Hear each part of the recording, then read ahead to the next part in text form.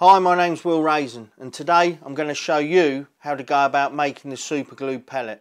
It's probably something you've heard a lot of, and some of you maybe have even used them. And if you saw my EMAG at Westwood Lakes, you'll see that I use them fishing shallow. They really are predominantly for fishing shallow and catching a lot of fish. And what it enables you to do is to catch more than one fish on one bait.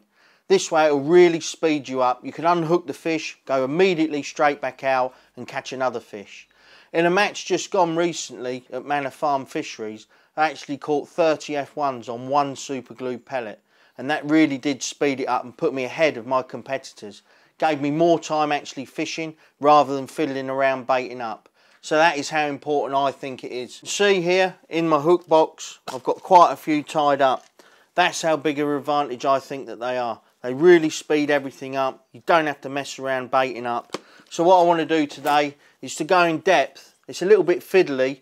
Hopefully you'll be able to see everything, but to show you exactly how to prepare these, because I think it's a massive advantage if you do use these.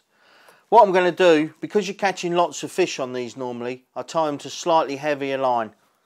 This is 0.15, and the first thing you need to do is to learn how to tie a noose knot. It's quite a simple knot. What you don't want to do when you're tying or using super glue pellets is to use a bait band, because any kind of stretch will crack the super glue and obviously the pellet will come straight off. So by forming a loop in the main line and passing the smaller tag over it, over that loop 3 times, and then the short tag goes through the 3 loops, and then the loop that you originally formed, put your finger in, and then the noose, you have to use your mouth, it's hard to talk at the same time. That's the noose knot started to form. And what I'm going to do now is take it off my finger before I pull it tight. Again, a little bit fiddly, but I'm prepared to spend a lot of time getting little things like this absolutely bang on, because I know in the match this can save me a massive amount of time. So now I've tied the noose, and that's a sliding loop. I'm going to get the 4mm pellet that I'm going to tie now, place that in the loop, and now I'm going to pull the sliding knot down.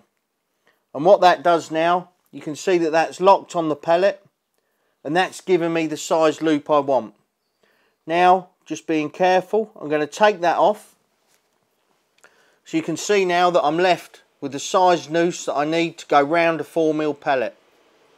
And that's the starting of the super glue pellet rig. Now the hook is a size 20. It's an MWG, so it's quite tough.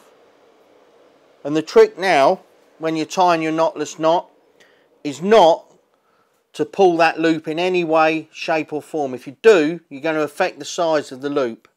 And what I want, again with all my hair rigs, I want the bottom of the bait just touching to 1/2 mil below the point of the hook. So you can see now that I can get hold of the noose, the tag, and start to tie the knotless knot. So that goes round the point, round the shank, sorry, of the hook. And what I'm going to do, I'm going to bring it right the way down, about 15 turns. And what that does by elongating the knot, it holds the hair against the shank of the hook. And that enables me not to have any kind of rubber or anything to hold the actual hair against the shank of the hook, because the knot's elongated and that's what it's doing. So what I can do now with my nail is move the knot back down. You can see now that the loop is bigger. That's the beauty of being able to tie the noose knot. Then I take a nicely formed, when you're just trying to get the size of the noose, it's not so important the pellet shape, it's more the diameter. But when you're actually picking one to super glue, you want a nice, perfectly formed, there's one there, not too long. And what I'm going to do, I've put that on the noose and I've pulled it tight. And there you go there, that's actually on the noose. You can see that it's ready, and that is how you'd normally fish with a noose rig. What I'm going to do now, about 1 foot to 14 inches above it is just tie a single loop, and this will come into play when we've actually varnished the glued the pellet. So you can see now I've got a big loop, I've got the hook tied, and I've got the pellet already on the noose. Now that's hard to come off. Now the trick with the super glue. I'm going to pop that down. I've got an old bit of a waggler here. Anything will do. If you cut any of your pole tips back. And all I'm going to do is put a nice blob of super glue on a bit of cardboard here, or a bit of hardboard that I've got. And now what you need to do is to take the pellet, keep the line well away. You don't want the line touching the super glue. And what I've got here is a little tiny bit of cardboard, and what I'm going to do, I'm just going to place the pellet in the super glue, either end and the bottom, and then I'm just going to take any excess off with the little bit of cardboard, dip the cardboard in, and I'm also going to do the top end of the pellet. What you want to do, again, take your time, don't get any super glue on the line apart from the line that's obviously going around the pellet. And what I'm doing is just coating the whole of the pellet in super glue. And you can see there the whole pellet now is coated in super glue. And what I'm going to do is just hold that momentarily, and any excess super glue will go down to the bottom. Just touch it on the board and get any excess off. You don't want loads of super glue on it. What you want is a nice film of super glue around it. Now what we've got is a noose pellet on the line, nice and tight. We've got super glue all around it. Now what you want to do is leave it to dry. And the ideal time for drying is about 24 hours. What you want to avoid to do is to do them the night before and use them the next day. If you can leave them 3, 4, 5 days, even better. And that's when the big loop comes into play.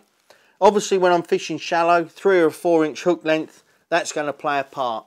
And all I do now, take an old float on my worktop, and the big loop can just be placed over the float, and that can be left to dry. When the glue's dry, tomorrow night or the next day, I like to leave them 3 or 4 days just to totally harden off.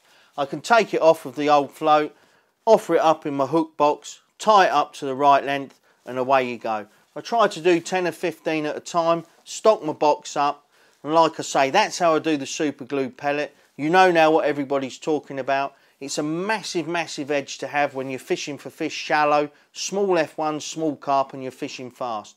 A massive edge to have. You know exactly how to do it. If you fish venues like this, make yourself a few up and give it a go.